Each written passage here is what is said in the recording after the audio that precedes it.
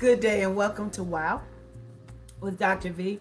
It is our midweek stop to give thank yous and announcements, prayer requests, and a short midweek word to just kind of hold us and keep us until Bible study tonight. I hope that you will plan to attend as we end our series on forgiveness.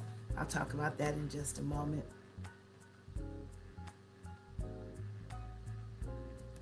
All right. We want to thank each of you who have contributed to David Campbell's Library Fund.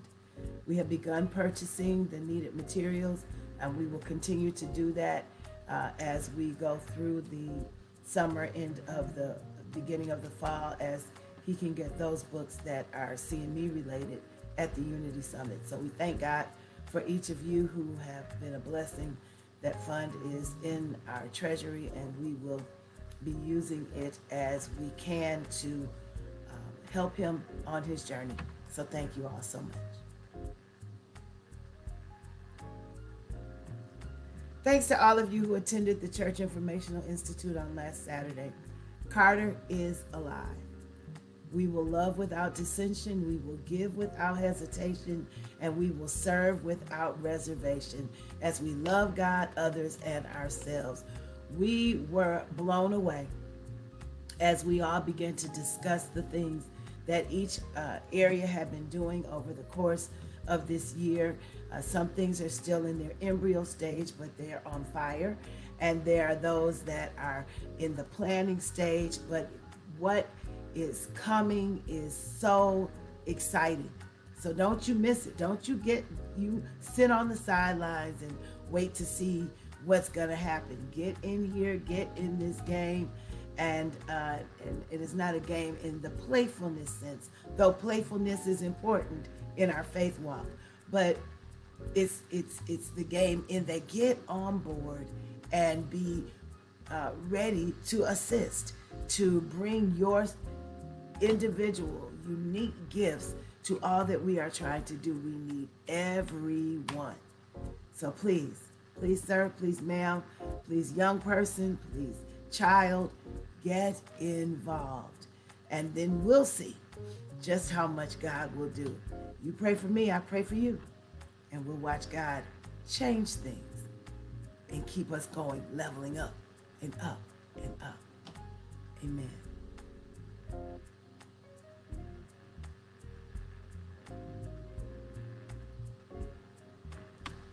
Prayers for Carter members and leaders attending the Connectional Youth and Young Adult Conference, which starts officially Monday, but many of us will be leaving between tomorrow and Saturday and Sunday, as we are, those of us who are in leadership, as we are anticipating the work that we will have to do to be prepared when the young people arrive on Sunday/Monday.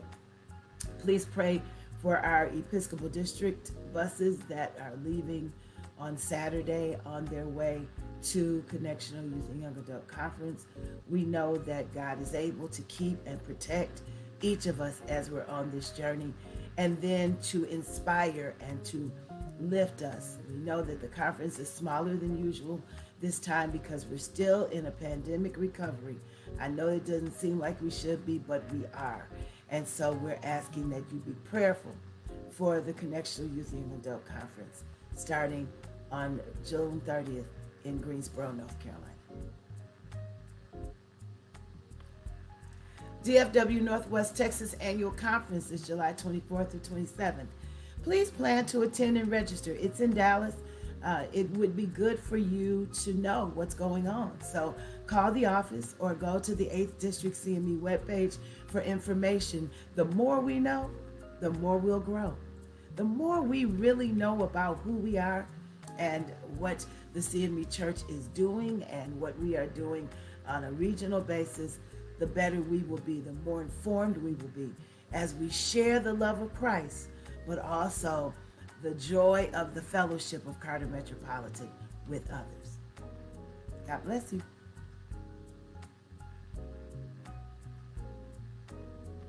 Worship on Sunday starts with church school. Please join us at 9:30. All children are encouraged to attend classes with lessons designed just for them. Sister Yomi and those who are working with her are looking for your children. I say every week, children do not drive. They need you to get them there. Please make their faith formation your priority. And while you're bringing them, come yourself. There are classes for everyone at church school. I don't think you'll be disappointed. Try it, and let's see.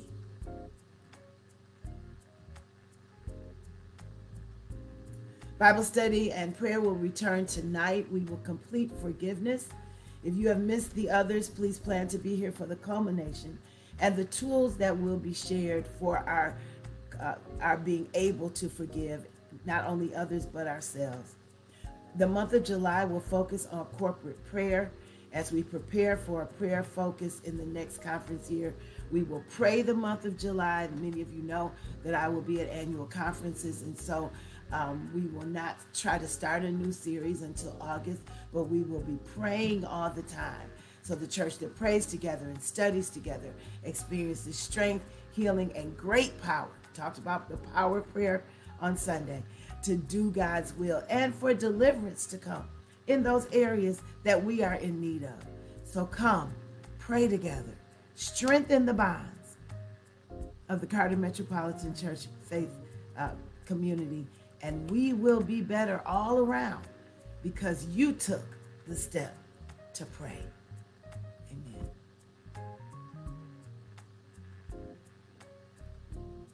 We are lifting all of those who are grieving and mourning the loss of loved ones. We are praying for the Bowers Clark family and the loss of their brother Paul.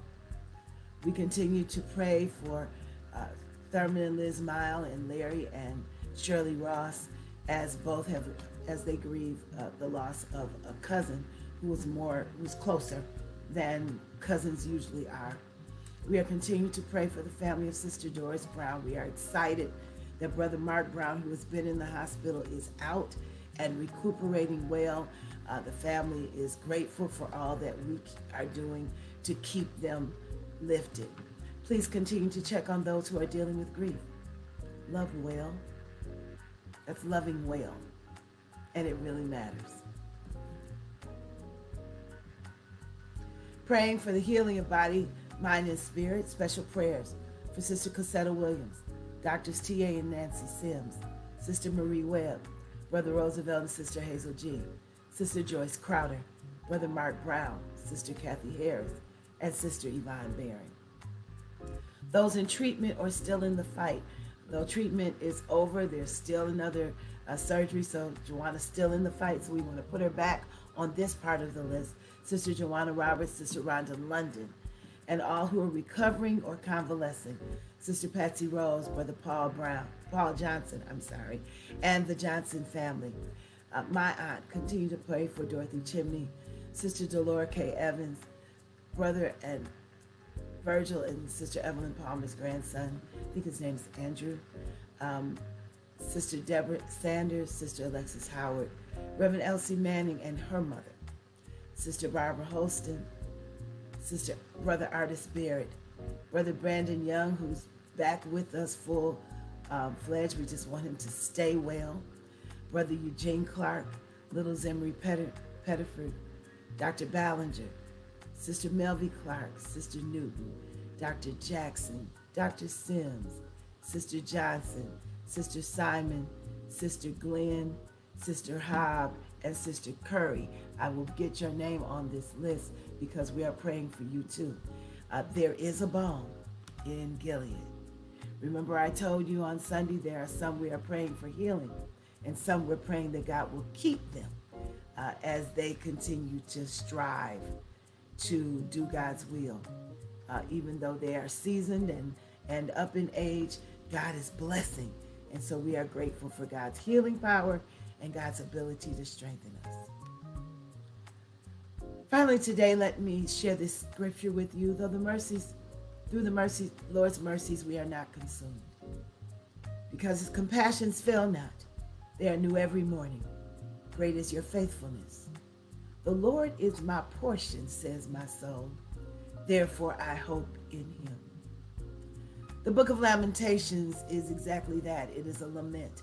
It is a lament from the beginning to the end. There's this little segment in chapter 3 that reminds us that in the midst of everything that Jeremiah is lamenting about, he's still operating in hope. So in Lamentations 3 are those familiar words that say that in the King James Version, the steadfast love of the Lord never ceases. His mercies never come to an end. They're new every morning.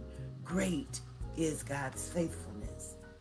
But the important part beyond knowing God is faithful is looking at life and all that we are dealing with and all of the struggles that come our way, and being able to still say, the Lord is my portion, says my soul.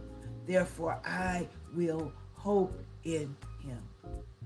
So because God is faithful, we hope.